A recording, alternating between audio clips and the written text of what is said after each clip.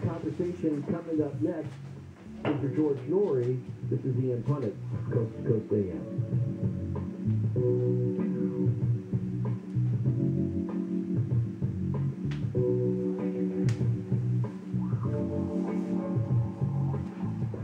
KFI, news on the hour, on the half, and when it breaks. I'm Andrew Caravella from the KFI 24-hour newsroom. LA County Public Works says department scientists are working on solutions to get rid of the smell along the Dominguez Channel in Carson. Decomposing organic material in the channel appears to be useful. Public Works Director Mark Pastrella says crews are going to aerate the water to help get rid of the stench. Injecting air into the water, oxygen into the water, will accelerate the remediation and will ultimately reduce the smell and the annoyance of the hydrogen sulfide. People started complaining of the smell about a week ago. The Dodgers win over the Giants means Governor Newsom has to make good on a bet with California's junior senator, Alex Padilla. Padilla tweeted he's looking forward to welcoming Newsom to L.A. to help get Dodger Stadium ready for the National League Championship Series. Newsom tweeted he'll start warming up for his infield ranking duties. KFI weather, sunny this afternoon. It will get to around 80 at the beaches to mid-90s for the Metro LA OC area, as well as the valley. High 80s and low 90s if you're in the Inland Empire. We lead local from the KFI 24-hour newsroom. I'm Andrew Caravella. All lanes closed downtown LA. The northbound side of the 101 between the 5 and 1st Street. The southbound work till around 6 a.m. Southbound side shut down as well between the 10 and the 5 till around 7 o'clock in the morning. Take the 5 or the 110 instead. All lanes still shut down through Burbank, though on the 5 southbound between Burbank Boulevard and Olive Avenue. They should be wrapping up this closure in the next little while, but in the meantime, you are seeing sudden delays as you approach. And Santa Monica, the eastbound side of the 10 shut down from the McClure Tunnel till to 4th Street until around 7 o'clock. KFI in the sky helps get you there faster. I'm Robert Sabucky. Drew, you know what's really spooky during Halloween? What, Dad? Your old mattress. Because after 8 years, an old mattress loses support and comfort and people like sweat, dead skin, and dust mites. So if your mattress is over 8, it's time to replace during City Big Fall Sale. Save $1,000 on select mattresses from Direct, Intel, and Series, and get a $300 gift with any Tempur-Pedic purchase. So this Halloween season, trust your sleep to sit and sleep. For dreams that are sweeter than a pumpkin spice latte. That sounds good, Drew.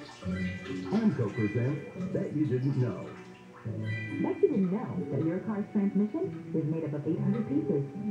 Also, bet you didn't know that Amco's fixed over 40 million transmissions. And Amco offers a nationwide warranty. And Amco offers cleaning options for almost any credit situation. So it's easier than ever to fix it fast and pay it off slow. That's Amco, AA, MCO. We've all heard that you've got the right to remain silent, but have you ever really thought about what that means? It's the police literally telling you to shut up. I'm attorney Darren Kavanoki from 1-800-NO-CUFF. If you're in custody and everything you say can and definitely will be used against you, remain silent and just shut up. Just make your one phone call to 1-800-NO-CUFF, the leader in criminal defense. 1-800-NO-CUFF, because no one looks good in handcuffs, unless you're into that sort of thing. 1-800-NO-CUFF. Here's what you need to know about the Pfizer COVID-19 booster. Not everyone needs one. Those who should receive a booster are 65 and older, long-term care residents, and those 50 to 64 with underlying medical conditions. Consider a booster if you're 18 to 49 with underlying medical conditions, or 18 to 64 with a high risk of COVID exposure at work. Only get a booster if it's been at least 6 months since you received your second dose of Pfizer. Find a booster near you at myturn.ca.gov. Brought to you by the California Department of Public Health. What if everything you knew about your best friend was wrong? Like really wrong? My best friend is an international con artist who scams me and many others out of hundreds of thousands of dollars. On Queen of the Con, Jonathan Walton tells the shocking story of the phony Irish heiress he helped bring to justice. She seemed so nice when we first met, but she's the devil. Listen to Queen of the Con on the iHeartRadio app or wherever you get your podcasts. Brought to you by DuckDuckGo. Protect your privacy online for free with DuckDuckGo. KFI, AM 640, more stimulating talk.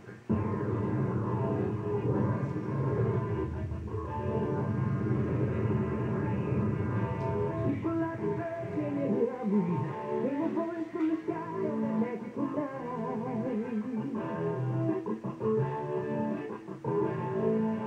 And in my promise of 1,000 birthdays, they travel through the world on a silvery line.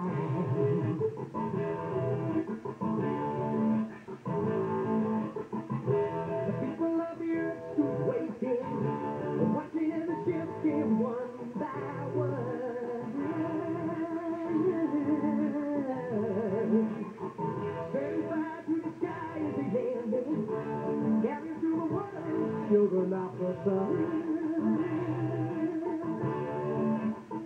Children of the sun.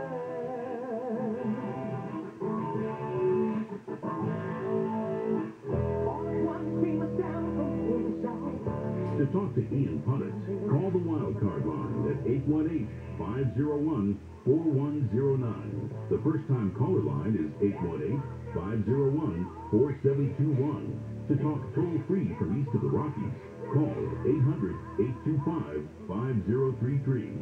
From west of the Rockies toll-free, call 800-618-8255. This is Coast to Coast AM with Ian Punnett. Little Children of the Sun, little Billy Thorpe action. It's been a while since I was a hard rock disc jockey that used to play that song all the time. And it was only a pain because the song was like 8 minutes. And it was hard to squeeze in sometimes, but we get a lot of calls for it. And yet it was about exactly what we're talking about a little bit earlier tonight. The Children of the Sun was about a type of an alien invasion. And that is how we will kind of talk about it in the first hour of Saturday night. Mothman Prophecies, we'll give you an update on this story just in time for Halloween. On really what is kind of one of those lingering, spooky, modern-day legends. You know, a lot of other legends, like, stick around forever, right? I mean, they can go back hundreds of years, but not the Mothman. It has a distinct beginning.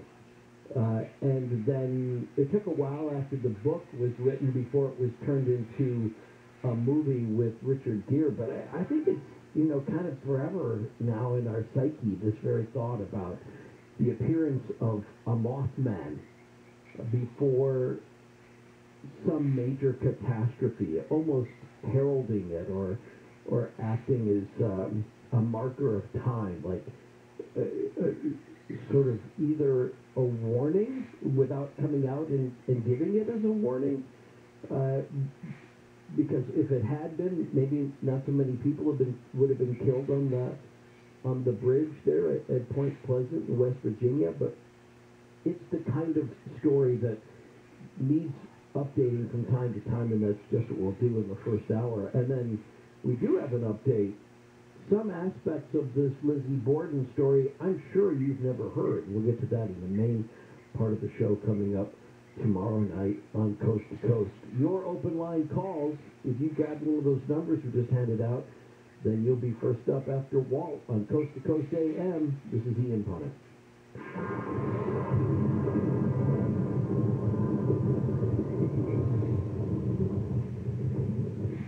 As we age, the fatigue and failing endurance we feel can't be fixed with more and more caffeine. Introducing a new way to start your day.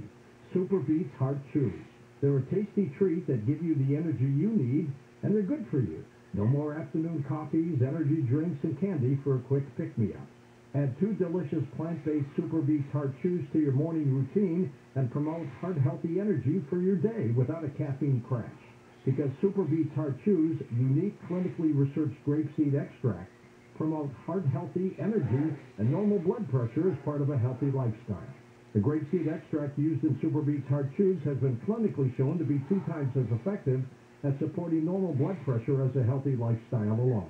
Join more than 1 million customers, get free shipping, free returns, a 90-day money-back guarantee, and right now you get a free 30-day supply with your first purchase at noribeats.com or call 1-800-515-0053. That's noribeats.com. This year, to mark 20 years since 9/11, the Tunnel to Towers Foundation is giving 200 mortgage-free homes to Gold Star and fallen first responder families with young children and catastrophically injured veterans and first responders. The foundation's chairman and CEO walked for the month of August through to September 11th from the Pentagon to Shanksville, Pennsylvania, and on to Ground Zero. The foundation brought back towers of light to the memorials at the Pentagon and in Shanksville, read the names aloud of all we lost to 9/11-related illness. And on Veterans Day, in a first for our country, the foundation is having a ceremony to read aloud the names of service members we lost in the war on terror. Help this nation to never forget its greatest heroes. Do good in their honor. Donate $11 a month to Tunnel to Towers at T2T.org. That's T, the number 2, T.org.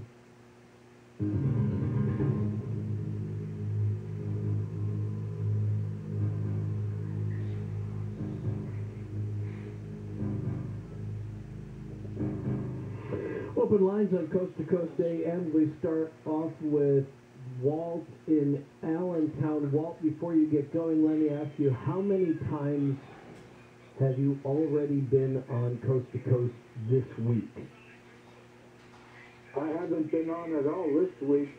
Oh, really? So this is your, okay, all right. Well, I'm glad to hear that. Where are you going to take us, Walt? You may be thinking of Cornelius. No, I talked to you enough that I know you're a regular, so I wasn't sure how regular you were, that's all. Professor Punnett, you make me feel young whenever I speak to you. I look forward to it. Even though I think I'm about 10 years older than you are, you make me feel like I'm back in college. Good. 50 years ago talking to my prof, so I always look forward to it. I just want to say that, as I was saying to Donna, the psychologists tell us about, the power of suggestion, and right. I think that applies to the masses just as it does to the individual. I think these mass sightings have to be taken, the mass UFO sightings have to be taken with a grain of salt. I think they can be compared to, the miraculous sightings of the Virgin Mary at Fatima and Lourdes. And, you know what I mean? I just think you have to take it with a grain of salt. I'm in the camp with Dr. Seth Shostak and Dr. Neil deGrasse Tyson and the late Dr. Carl Sagan. They obviously agree. Dr. Seth Shostak wouldn't be involved in SETI if he didn't believe that there was life out there somewhere. And but I think that the danger is in abandoning the what I call the skeptical scrutiny, the backbone of science. And I think, sadly, that's what the late Stanton Friedman and J. Allen Hynek did. I don't know that Hynek you would ever have put him in the category of somebody who had abandoned science. In fact, it was science that led him to that inquiry. He was every bit the PhD that Neil deGrasse Tyson or others are, and he kept seeing a repetition, and that's what you look for in science, right? You look for those patterns, and out of those patterns you can start to draw some conclusions. It doesn't mean they're not subject to revisions, but I want to dismiss something you said, because I think when you're talking about Fatima, you're talking about Lourdes, you're talking about people gathering with the intent of having an experience. People weren't gathering in Tinley Park to see a UFO. So when you say that's like a kind of mass hysteria, well, it would be, what belies that is that it wasn't just Tinley Park, that it was a series of places along what appeared to be a kind of a line, and Tinley Park, where they caught something on video, is just part of it. And the fact that they were coming in without any coordination, the reports were coming in without anybody knowing that anybody else had called it in, would be completely unlike the Fatima or the Lourdes type of religious experience, right? Well, when you go to Fatima, you sort of expect a miracle, or right. Lourdes, Okay. Needless to say, when you go to Lourdes, you can see the crutches hanging, the thousands of crutches hanging. Okay. On, whether that's my point. Placebo effect or Whatever, but that's my point. People go there for that. I'm not arguing for the legitimacy of those types of miracles. What I'm saying is that when you look up into the sky and you see something and you're in Tinley Park, and then moments later somebody in Orland Park, which is miles away, sees the same thing, it's not mass hysteria, right? It's not a bunch of people who are connecting a place to an experience like they would be at Lord's. Well, in 1938, when Orson Welles had his hopes over the airwaves, about the landing, and I forget the name of the town in New Jersey, Mm-hmm. all over the country, people claimed that they were landing all over the country. So, I think we have to just. Yeah, but even that. Hold on a second. Even that, what you're quoting, is actually not true. Which is like, so I want to, they weren't saying, I see UFOs landing in my town. They were necessarily all over the country, people who, it wasn't a hoax, by the way. Remember, it was the Mercury Theater of the Air. It was a regular show. Up until this point, the Mercury Theater of the Air had been doing very high-minded repertory kind of things like Shakespeare, and they were kind of being encouraged by the network to do something a little bit more popular. So they took H.G. Wells' story and decided to contemporize it, and they told it, they changed the key parts of it, and they made it into what it was. But it was never a hoax.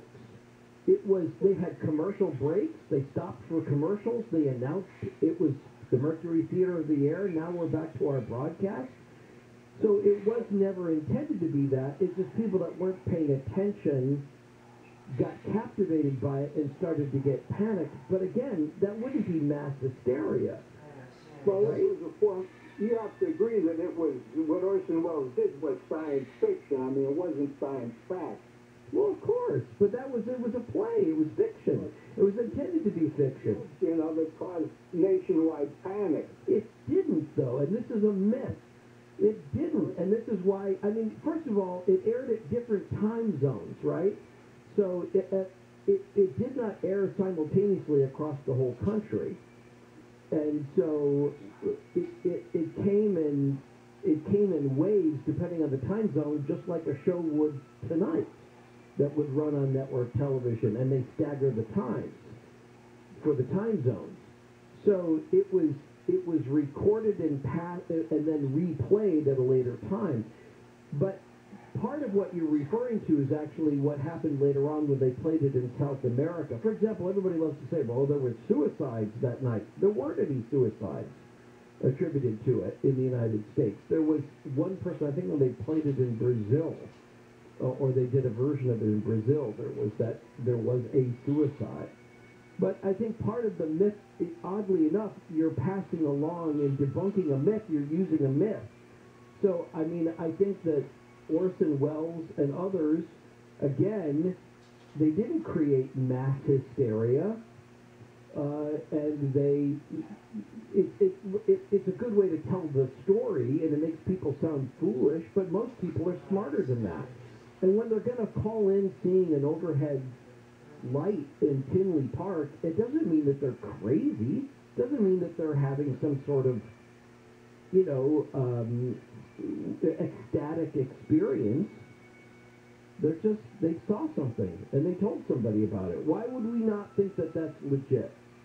Well, I think as a species, our history shows that we, quote-unquote, we need to believe in something. We're the only animal with a conscience, with a consciousness, so to speak, and, man has, since time immemorial, has the only species that asks the questions, who am I, where did I come from, etc. So I think we're like, you can compare it to people wandering in the Sahara Desert, and they get so thirsty and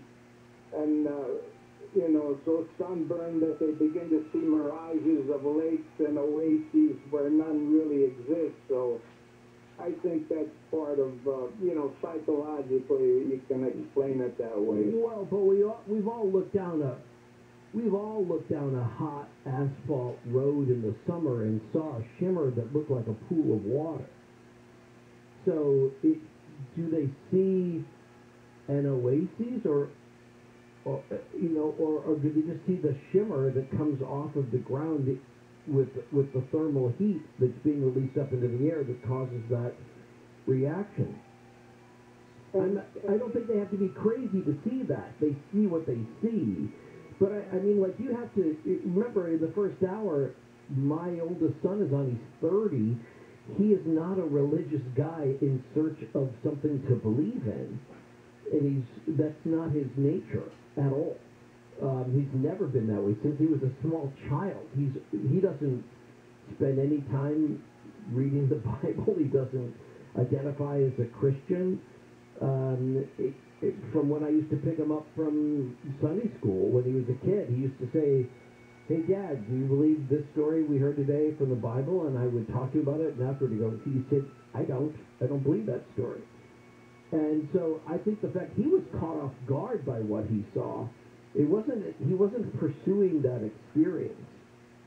He just saw it. And so he reported what he saw. Isn't that exactly what we would want from a scientific mind? Yeah, I think, you know what I mean, we have a consciousness. We're the only animal. I get that. The gentleman was talking about time, and we're the only animal that's aware of time. We're the only animal that's How do we know that? aware of birth and death. No, you don't have any empirical evidence to say nobody else, no other animal understands birth or death or time. I mean, the fact that, as I say, everything's seasonal, that's exactly how I would think animals would experience time, much like how we did before the Industrial Revolution, which, you know, there's a season, for example, of animals for migration. There's a season for estrus. There's a season for all sorts of different things. I think they're aware of birth and death, and, you know, if they weren't afraid of dying, they wouldn't flee from a predator, right? Well, that's instinctual. I can agree that the great apes, take like our nearest relatives, the chimpanzees, the gorillas, the orangutans, you could say that they have the flickerings of conscience. If you look at their interactions, they haven't written down the Ten Commandments, but they instinctually follow what you might say, quote unquote, a code of ethics. Maybe, but I think interestingly enough, in trying to challenge other people on the basis of a lack of empirical data, you're also committing the same sin. You don't know those things.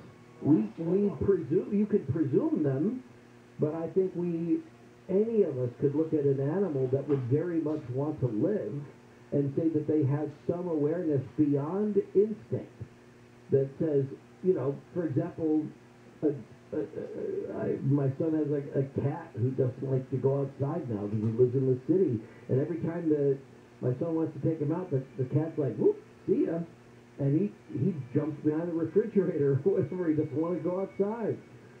So, I mean, I think that's not instinct. That's a kind of sense memory, and I think that we need to give more credit to other creatures and other people than I think you're willing to do. Do you think when a hen sets on an egg, that the hen is aware that the egg will hatch into a chick? Yes. Do you think the hen is actually aware of that? Yes. Why?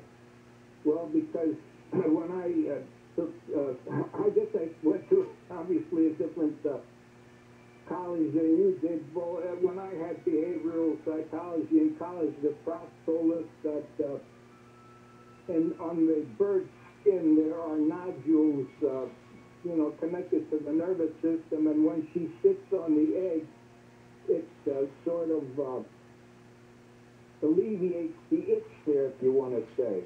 That the sensors on her skin caused her to lay on the egg, not because she doesn't have the intelligence to realize that there's a chicken there that's going to hatch. But she's sitting on that, because you can take a billiard balls and substitute them for the egg, and she'll do the same thing. Well, I'll leave that there for now because I didn't take that course with you back in college, but I'll look into that. I think that's only part of the story, not the whole story, or if chickens were that stupid, they wouldn't mind it when a fox gets into the hen house.